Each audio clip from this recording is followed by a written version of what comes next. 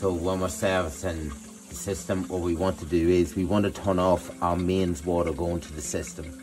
So on this valve here, we want to twist it off like that. Or if there's a bigger valve, what you want to do is you want to turn off the bigger valve like that. Okay, so to switch off the power to your system, you'll see it plugged in.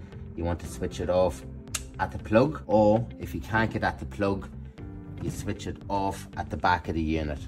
Plug located in there at the back. You want to put a little tea towel in underneath to stop any water dripping on your counter. A couple of different ways on opening the system, depends on which model, but mostly it's just clip off the front, or you might clip it off here halfway. Every year we change the PCT one. We get our handle on, and then we want to twist. We want to put in a new filter at around 10 o'clock, and then twist it clockwise. Then what we want to do is we want to change our membrane, put our clip on the front of it, and then anti-clockwise,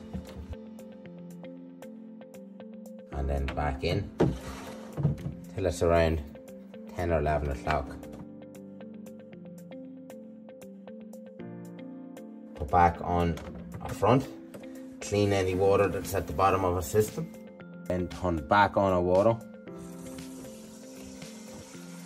or back on our water valve.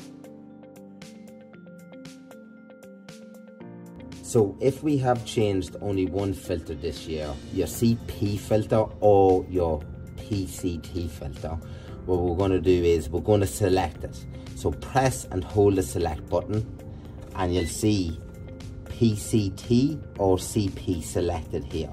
And then what we want to do is we want to press and hold it again, and that's going to reset that filter.